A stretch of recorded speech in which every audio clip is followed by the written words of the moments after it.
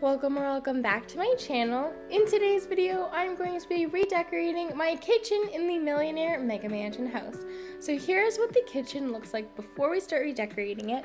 So it's not functional at all. I mean, I have my kitchen sink over here on one side of the kitchen, and then over here on the other side of the kitchen I have my fridge, and then right in the middle I have my oven. So it doesn't really make any sense to just have it like that, where I have to go all around my kitchen in order to cook or bake or do whatever I need to do in my kitchen.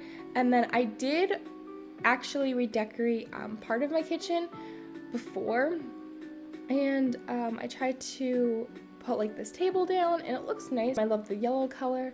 Then over here with the counters and the cabinets, the yellows don't match, and I did start using this pastel yellow instead of this mustard, not really mustard, but like this other type of yellow. I'm not really sure what the color's called or the shade's called, but and then with the dark yellow, it doesn't really look nice at all. But this yellow does look nice, and I loved the way I did. But the only thing that I am leaving in the kitchen is the lights that I did. So here are the lights, and I'll try to show this build at night, because at night the lights make the room look so pretty and adorable, and I cannot wait to show you guys. But anyways, I am so excited for this build, so let's go ahead and get started.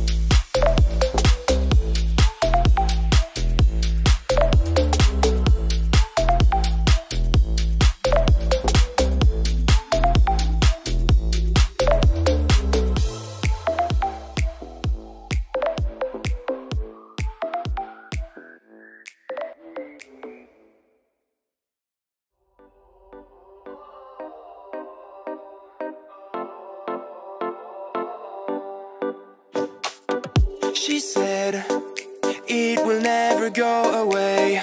I know there is nothing left to say. Can we try to hold on just for now, even if we don't know how to show them what we're all about?